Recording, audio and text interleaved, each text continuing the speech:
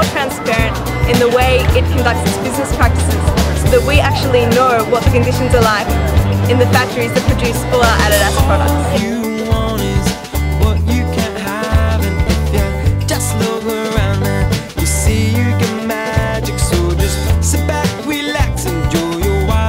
We call on Adidas to have greater respect for workers' rights, especially in Canada and in the other factories that have recently had to close down.